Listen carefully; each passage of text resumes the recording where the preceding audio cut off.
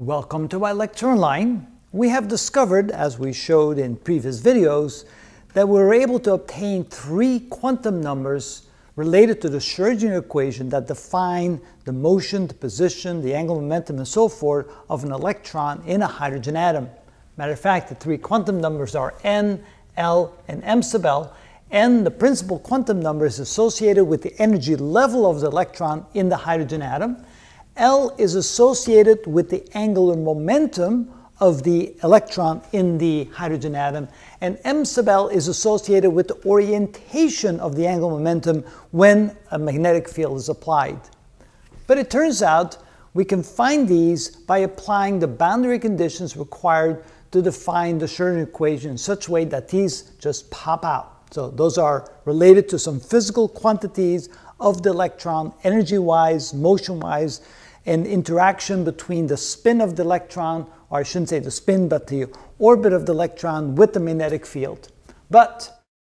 So we know that the fourth quantum number is called the spin quantum number, written as m sub s. So what is it and where did it come from? It certainly did not come from the Schrodinger equation. Well, it turns out in 1927, Phipps and Taylor conducted an experiment which is now known as the Sterngerlach Experiment. And they did so by sending a beam of hydrogen atoms in the ground state. But that's the really important part of it. They had to be in the ground state, and they sent them through a magnetic field. Why was that so important?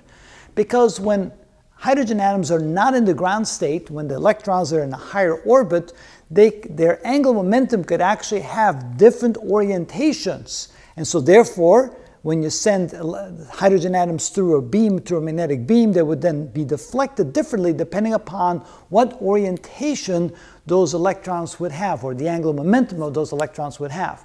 But if you put the atoms in the ground state, they do not have an angular momentum. So therefore, they should not be affected by a magnetic field. But to their surprise, they were affected by the magnetic field. The beam was split into two, even though, as we mentioned, L was equal to 0 and m sub L was equal to 0. So why was the beam split into two when you set hydrogen atoms in the ground state through a magnetic field?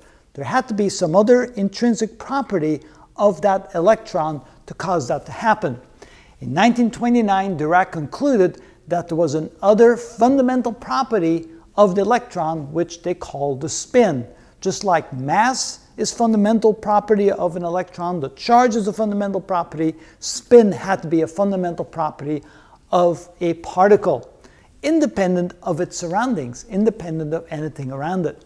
So that means that even for a point particle, because the electron is so minute in size, somewhere the diameter is somewhere in the neighborhood of 1 × 10 to the minus 18 meters, still there must be something about that electron that has another property called the spin property, which is therefore affected when it's sent through a magnetic field. So a fourth quantum number was needed. We call it the spin quantum number, m sub s. That means that the angular momentum has now two contributing components. Angular momentum can be defined by the orbital component, but it can also be defined by the spin component. Now, what does it exactly mean when an electron has a spin? Well, if we think of a point particle, or not a point particle, but if we think of, for example, a baseball, and let's say the baseball is spinning on its axis, well, that will cause it to have a form of angular momentum because it's spinning on its axis. There's mass away from the center of rotation that's spinning around like this, so there would be an angular momentum component to the spin action of a baseball. The question is that exactly the same for an electron? And the thinking is probably not. We call it the spin, but we may not think of it in the classical terms, in terms of the actual electron spinning around. However, there's still something that acts like it is spinning, so that's why we called it the spin quantum number, and we'll explore that just a little bit more in the future videos. But at least this one did not come from the Schrodinger equation. This came simply from an experiment that showed that when you send electrons or hydrogen atoms with electrons in the ground state through a magnetic field, the beam is split, so therefore there must be something about that property. So in other words, you can have it spinning in one direction or spinning in the opposite direction, and that would then split it up as they're sent through the magnetic field. So we'll take another look at what that is, but at least now we know there's got to be a fourth quantum number, and it's m sub s.